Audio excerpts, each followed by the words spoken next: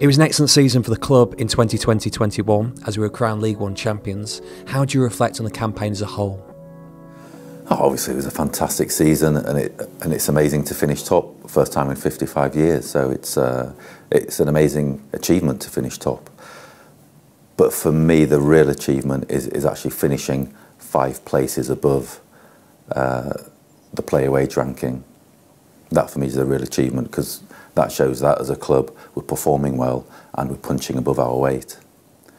I know there are some clubs who actually try to spend their way to success, but I think in the fact that the club is trying to achieve a sustainable model, then to be able to punch above your weight is it's a sweeter taste than had we spent our way to success.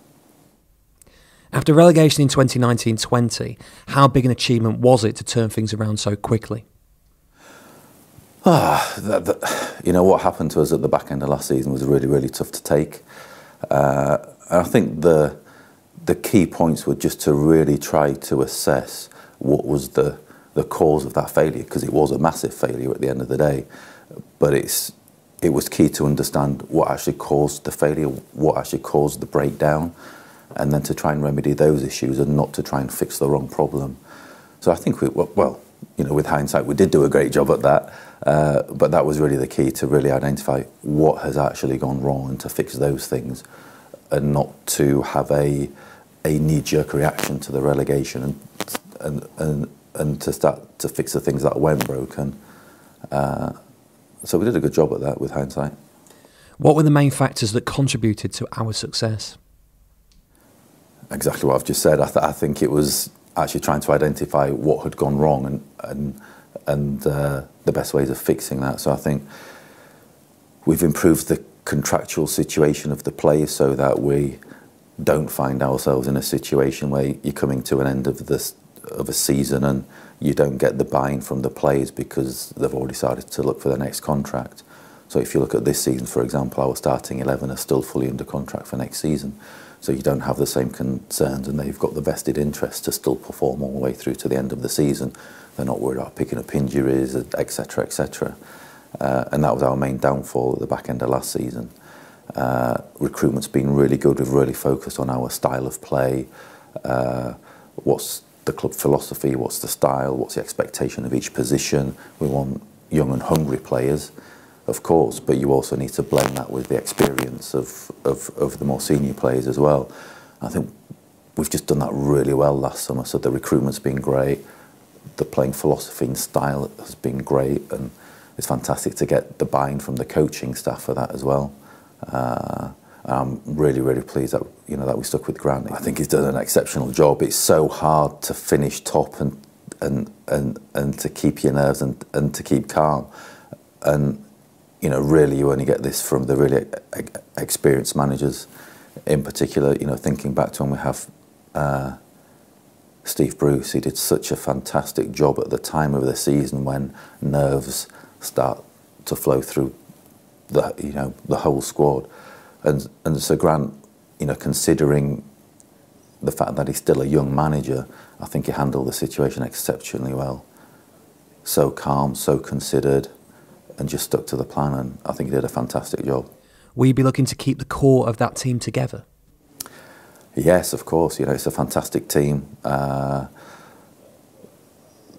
cohesion, the personalities, I just think we've got a really good vibe within the squad at the moment. And, like I said, it's the first time in a long time that the starting 11 have all been under contract.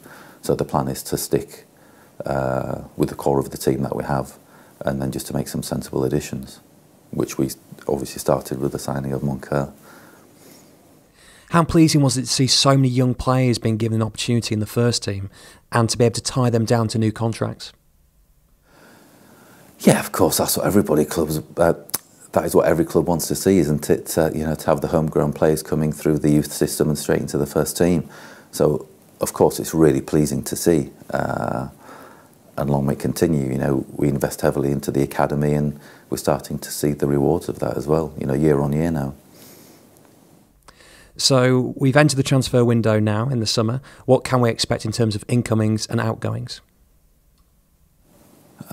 Like I said, with the starting 11, the core of the squad, we're not planning to make any changes, so I don't see anybody leaving.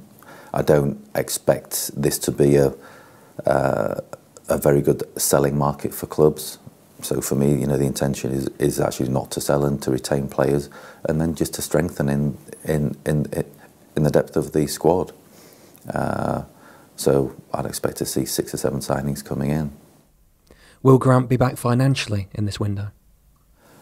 Financially, it's tough to say he'll be supported financially. We have a budget that we have to work to. It's very difficult financial circumstances at the moment, as I suppose everybody can appreciate with the year we've had. Actually, it's been more than a year, because it'll be 15, 16 months before we actually get fans back in August. So financially, it's been really, really tough, and it will continue to be tough for the next season at least.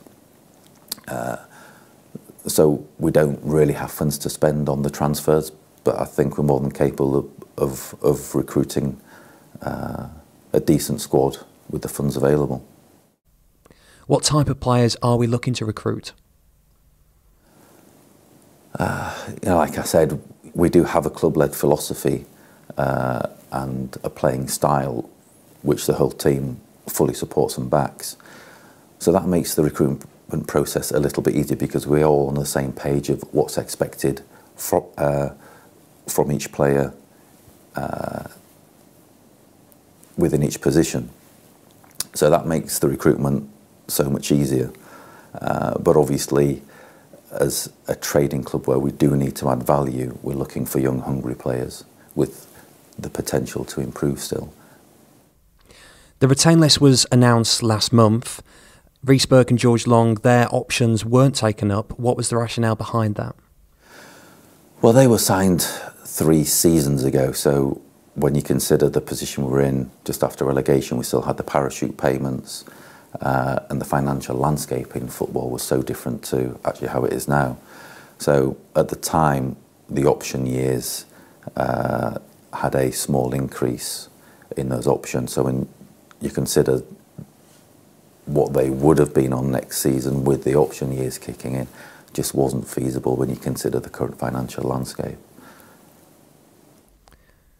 Is the club working on new contracts for any other players?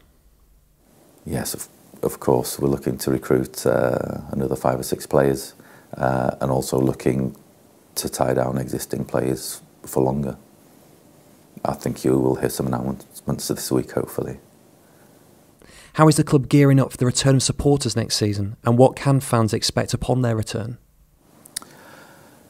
It's a little bit of a strange one, because obviously the last time we saw fans were in the Championship. We've had a season in League One, and then fans are coming back, actually straight back into the Championship again. So, and so one of the unique experiences of a season behind closed doors is you get to actually hear so much more of actually what goes on in the game. And so, for example, I can hear every single word which is said by the players and the coaching staff. So that's been quite a unique experience which I've enjoyed, but there is nothing like having the fans back and having the vibe and the atmosphere of the fans back in the stadium. So I'd expect them to be really hopeful of a successful season, of a successful campaign, back in the Championship. I don't like to focus on where we'll finish, expectations. I do have some desires and hopes of where we could finish next season, but I've really started to change the culture within the organisation to focus on the team outperforming our budget. And like I said, the greatest success from last season was that we finished 5 places above the financial ranking of the squad. And so that's a real focus. We still need to punch. We still need to punch above our weight. What would you class as a successful first season back in the Championship? To punch above our weight. So if we can have a wage budget which is roughly mid-table, if we can actually maintain the finishing 5 or 6 places above that, then it gives us a chance of top 6. But the focus has to be on on the team outperforming the budget. What close season work is being carried out? On the footballing side, just the recruitment, obviously, but then behind the scenes, actually trying to bring the stadium back up to, you know, an acceptable level, you know, for the return of fans. Obviously, without any income, there's been very little maintenance on the stadium in that time. So we're having a full renovation on the pitch this summer. It's a 6 weeks renovation, which is well underway. So we look forward to having everybody back at the start of August, full stadium, and a fantastic actual surface to play on with a fantastic squad, hopefully. There has been speculation online recently surrounding the ownership of the club. What can you tell us with regards to a potential takeover? Same as what I've always said, we have interested parties, I would say more so now because of the promotion and also finishing top. But, you know, for me, it is just business as usual, like I've always said, and until there is somebody serious, until there's an offer on the table which is acceptable, it's just business as usual. What is the plan for beyond this season? Where do you plan on taking this club? We've always focused on actually trying to build a sustainable club, and I think the last 3 or 4 seasons has been fairly successful. I think we've actually made a lot of progress into making the club more and more sustainable. Part of that sustainability is to accept that we have to trade players, we have to develop them, we have to trade players as a part of that sustainability. And we're not far off there, actually. Obviously, last season was very, very tough and exceptional circumstances, but if you put that aside, I think the business model that we have is actually much more sustainable, and if we can punch above our weight, then that for me is the real key to success for the club going forward, and that's my main focus.